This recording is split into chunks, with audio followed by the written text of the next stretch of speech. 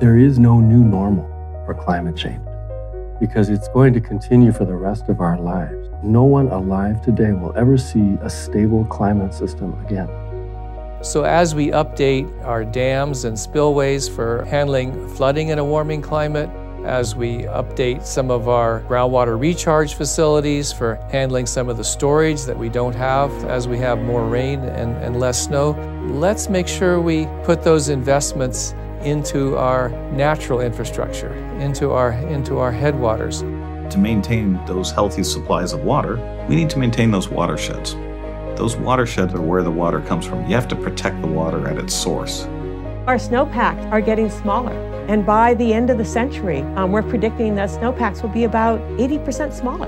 That means a lot less water is being stored up in the mountains. The health of the forests are largely what determine the quality of the water and also, to some degree, the amount of water that's released. The fire suppression regime that we've had for more than a century has greatly impacted our natural infrastructure. It's degraded its ability to store and filter water in ways that continue to be, frankly, a crisis for us.